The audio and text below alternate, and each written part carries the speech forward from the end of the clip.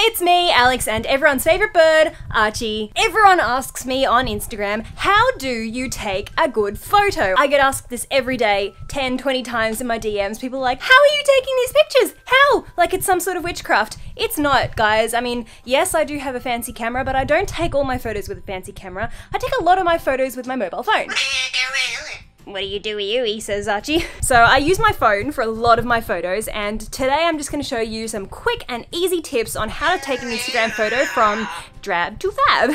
Making this video has made me realize that I am in desperate need of a vlogging camera because it is very, very, very difficult holding up 5 kilos on a little tiny stick. It is very hard and very heavy, and I'm quaking and I'm shaking and I hate it. I must apologize in advance for the state of my bedroom. It is an absolute pigsty. I might be cute and kawaii on camera, but in real life I live like a derelict and I never clean. Ever. So I tried to polish things up as quickly as I could before filming. This is in no way at all a wardrobe tour. It's just a very quick me gathering cute things to take photos with. So don't get your hopes up because you're not going to see too much because it's way too messy, and I'm sorry. Don't look, it's too messy. Oh, what are you doing? Okay, I'm just going to gather some ingredients for a beautiful photo. Now I'm sure that a lot of you that are watching this, you probably have a few pink things lying around. I mean, maybe you don't have much, but I'm sure you have something, right? Maybe you've got some cute pink makeup or, I don't know, pink clothes, anything. If it's cute, we want to take photos of it and we want to post that shit on Instagram. These are Alex's top 10 tips on how to take a beautiful photo for Instagram. I have my messy little makeup desk here, and I'm just going to pick out a couple of key ingredients. So the first thing that we're going to use to take pictures, my kawaii senses are tingling. What do we want? This. Not that. This. Japanese makeup. Cute Tony Moly panda thing. Some cute, I don't know, what are you? Hello, you are Petite Bunny Glossy Bar. Yep, you'll do. Sailor Moon eyeliner. Cute. I have some cute blending sponges that I haven't used yet, so that'll do. That's, oh, actually, no. Oh, bye-bye. This? Oh no, it's dirty. Here, this. That's cute. Yeah. Oh, there's a stray bird feather. That's very cute. Blushes, chuck that in there. What about some of this EOS licky balmy things? Cute, cute, cute. One more just for safe measure. Cute. What else do we want? I know. How about we do Pusheen? How about we do you? Because you're really, really cute. We'll add him. And we'll add... Ooh, water bottle. Yes. Very cute. Yes. Whenever I do my flat lays, I try to have a nice assortment of things that people can look at and admire from a distance. So I'm going to use makeup. I think I might do a phone case. I might do a cute purse. I'm doing the Pusheen mugs.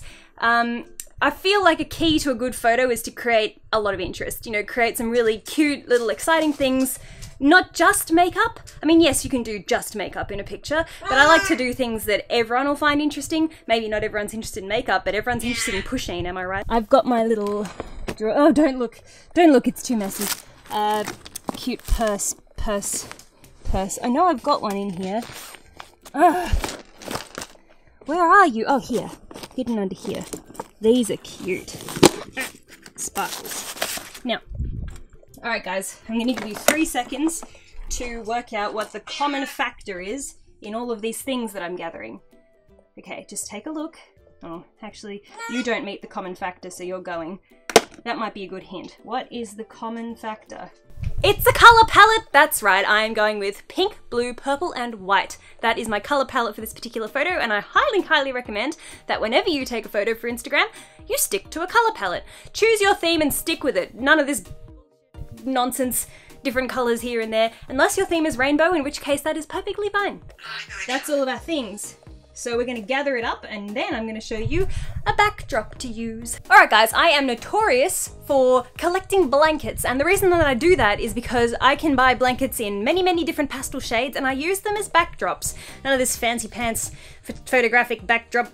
Blankets are fine. Fuzzy blankets, fluffy blankets, woven blankets, scratchy blankets. I don't care what's in a blanket. If it's a blanket with a cute color, buy it. Some of these I bought from Target. Some of them are from the baby section in Target. Really, the paler the better. If it's pale blue, pale pink, pale yellow, I don't care.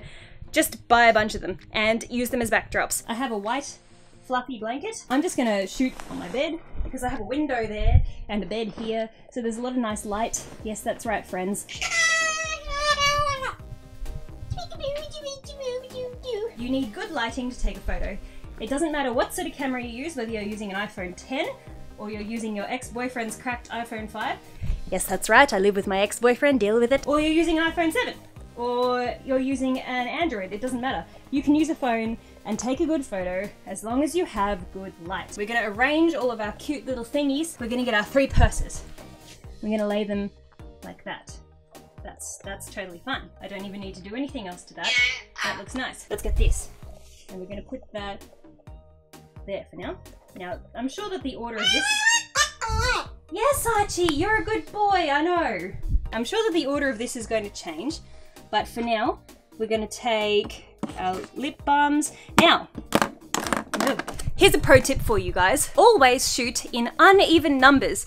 I have 4 EOS lip balms here. I'm only going to use 3 because 3 photographs a lot nicer than 4. Did you know? 1, 2, and that one, because that one isn't quite the right blue. So I'm gonna put 1, 2, 3.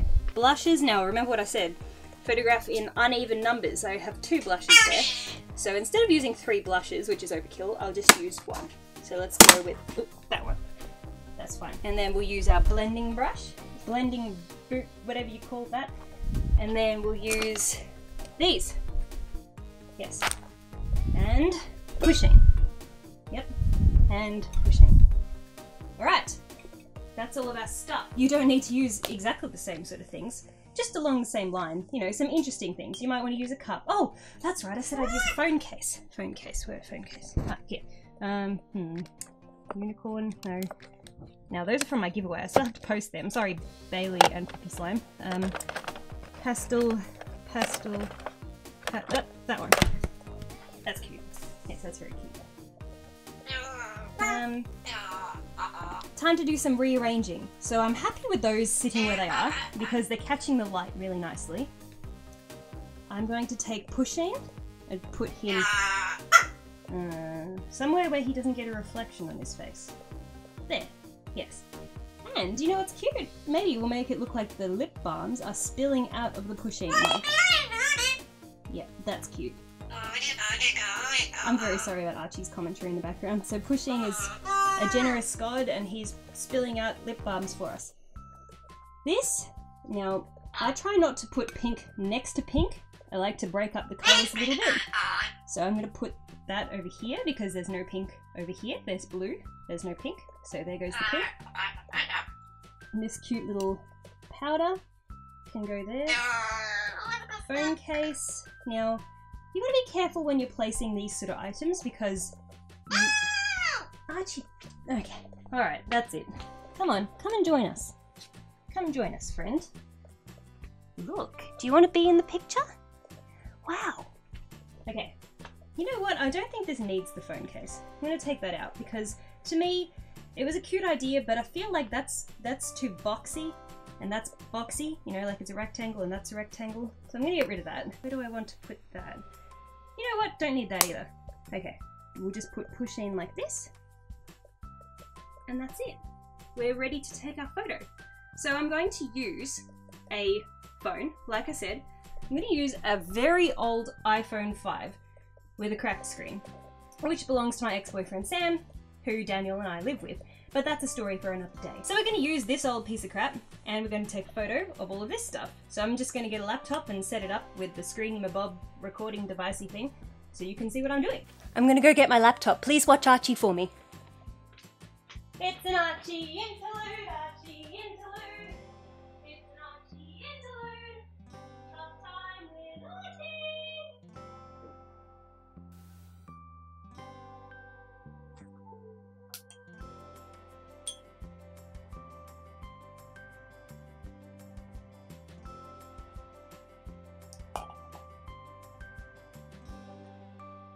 Archie, you've messed up my flat lay.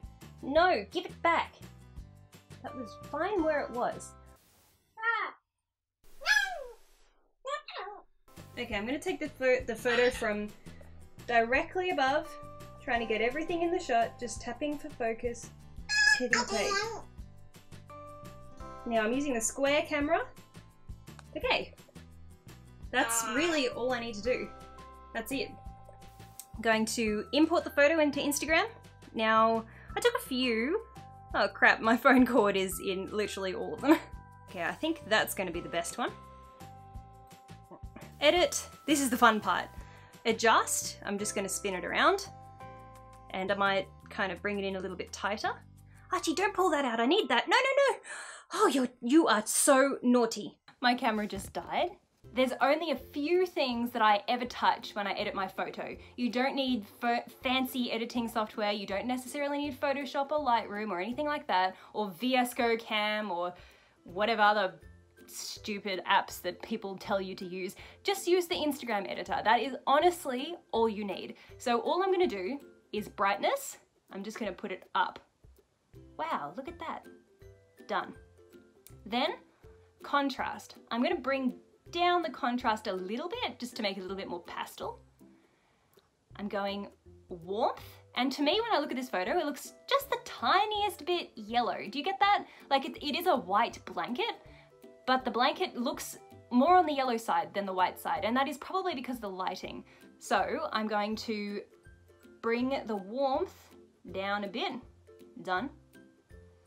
Skip past all of this. Highlights. Now, I always tend to bring the highlights down a little bit, and you watch what that does. Do you see the blue powder container?